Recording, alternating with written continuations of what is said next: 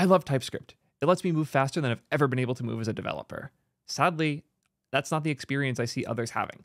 I know a lot of developers who are using TypeScript in ways that slows them down rather than speeds them up. I don't think that should ever be the case, and I'm tired of people letting TypeScript block them. Some ways subtle, some ways aggressive, always bad. Make sure you watch to the end because there's some tricks there that even I didn't know about until recently in my career, and I wish I knew them a lot earlier. What do I mean by TypeScript blocking? Generally, what I'm referring to when I say TypeScript is blocking somebody is there is code that could or should work that doesn't because of TypeScript. That means that there's a compiler error preventing the code from coming out. It means CI is blocking them from seeing the result. It can mean a lot of different things. If you have code that you think should work and you want to see if it does or not, and you can't because of TypeScript, that is a failure. The first mistake I want to talk about is using TSC.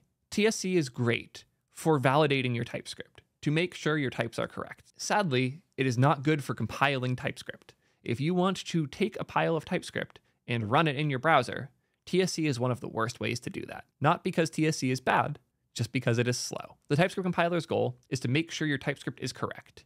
You don't need to know that all the time. You sometimes just need to have the JavaScript on the other side. The reason we see big tools like Vite, Next, and Remix moving away from doing this in TSC and Webpack and towards doing this in new tools like ESBuild and SWC is because of the speed difference. When you use a native language to convert TypeScript to JavaScript, it's going to go way faster.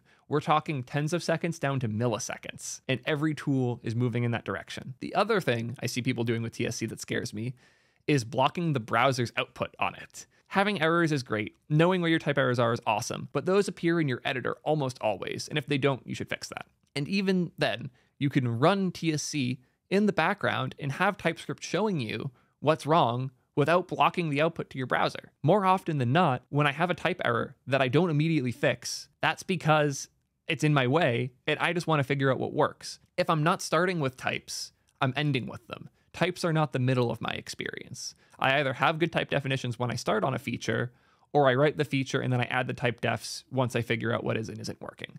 Obviously, function definition stuff, fine. But when I'm fetching from an API, I'm not going to write the type before I test the thing. This one was inspired by a rant from Zach on Twitter. I will put the screenshot in here so I can show that both Matt Pockett and I ratioed him. The biggest TypeScript advocates don't get type errors in their browser. They get them in their editor. All of us TypeScript lunatics don't write type-safe code all the time. A lot of our code has red squigglies until it's working, and then we go deal with it after. And I want to emphasize that point.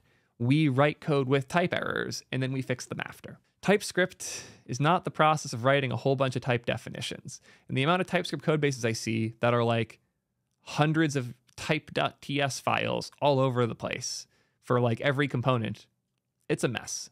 Types should be as close to the data they represent as possible. If you have an API call, and that API call has data that has a type, you shouldn't put that type in some API types folder and then import it in the API call. You should put in the API call, fetch, whatever, as the type. Just put the type there. The closer you have a type definition to the thing that it's typing, the easier it is to make changes. And if your type definitions are all over the place, and now you're scared to do a refactor because all the import paths are going to be broken or this thing's being used in 17 places, TypeScript is blocking you from making changes that could be making your code base better, that could be making features for your users better. And you're letting TypeScript block you, not because TypeScript is blocking you, but because your type system's complexity is blocking you. So don't let the complexity creep up when you could just put the type next to the thing that is using it. You'll be amazed how much simpler this one makes things. And now for my final tip. This is the big one. Don't block on TypeScript in your builds. I can't believe this is one I have to bring up, but for whatever reason, when people deploy on Vercel or they do a build in their CI, they always like to run TypeScript first. Don't.